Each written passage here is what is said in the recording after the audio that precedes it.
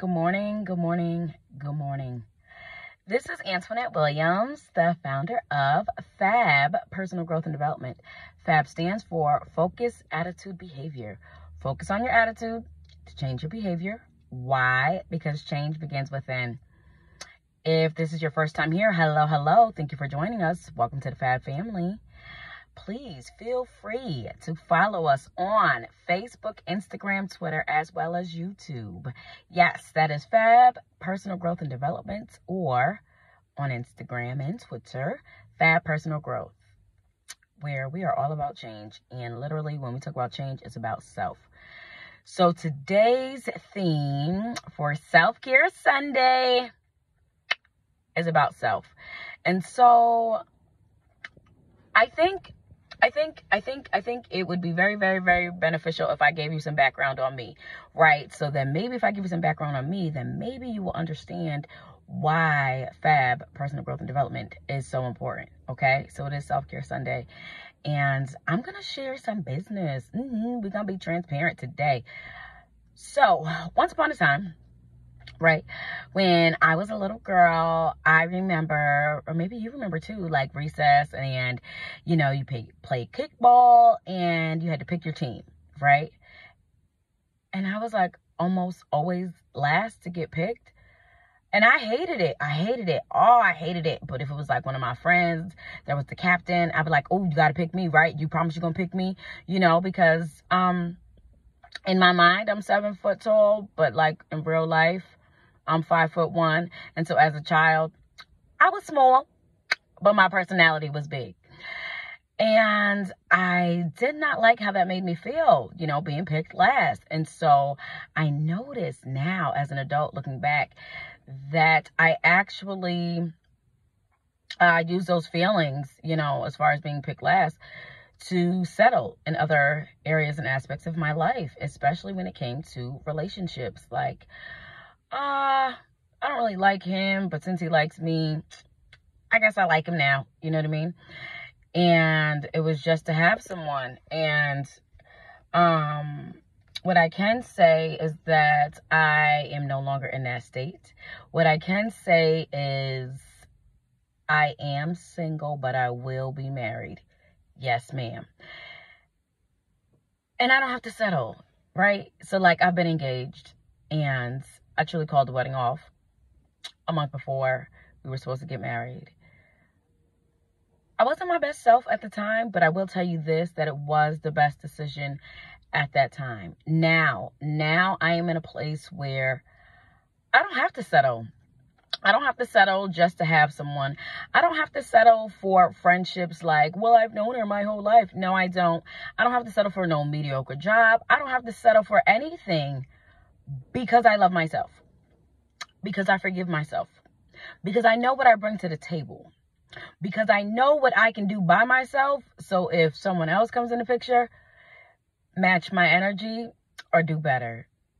And I say this to you because a lot of times we have been taught to marry for love, or, you know, yes, appreciate what you have. I'm definitely all about that.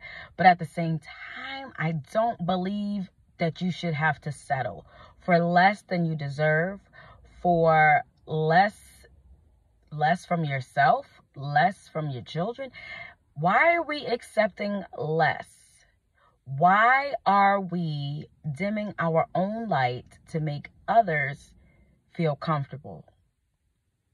Does that make sense? I know for me, I have definitely heard like, oh my God, she does the most.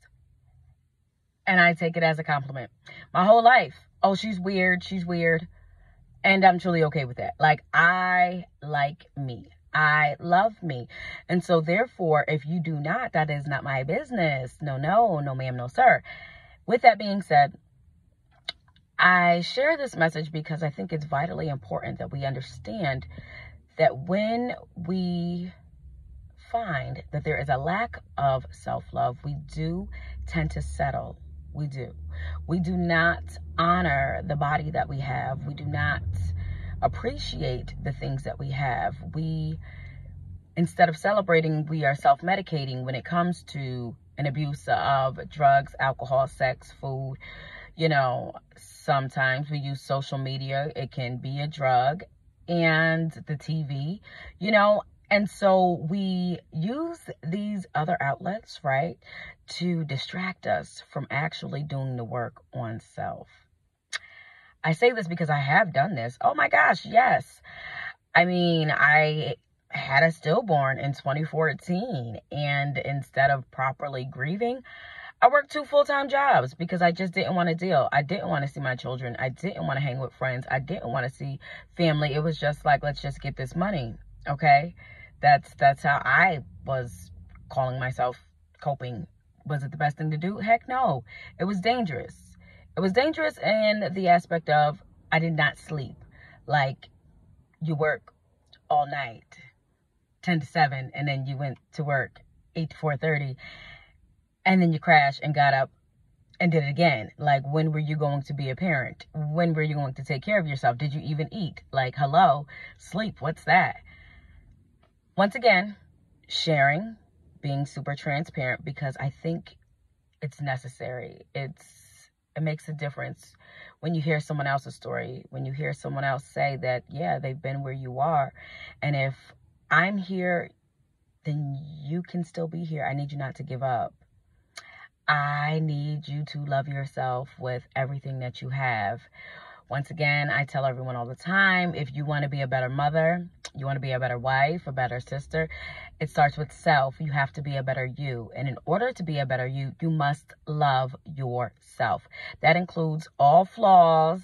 Yes, the good, the bad, the ugly, the uncomfortable, the insecurity. You have to love it all, because all of those components make up you. You are wonderful. You are unique. There's only you. Hello. I mean, yes, there's other people in the world, but guess what? If something happened to you today, it would impact others. Somebody would miss you, even if you don't feel it or you don't see it. Somebody would miss you because you do make a difference in someone's life. And the biggest difference that you make is in your own life. So let today be the day, on Self-Care Sunday, that you take the time to honor where you are and your journey of life, where you can look at yourself in the mirror and say, hello, beautiful. Hello, handsome. I love you. Thank you for not giving up. It's going to get better because I'm going to get better, or I am better. This message has been brought to you by Fab Personal Growth and Developments. Once again, it can be found on Facebook, Instagram, and Twitter, as well as YouTube. So please tell a friend to tell a friend about this Fab life. I do apologize. This message is rather long, longer than normal. However, it feels like it was necessary to be transparent, to understand why Fab is so important, why it's about self-love, why it's about self-care. Because you do matter and you are your own star player. Have a great day.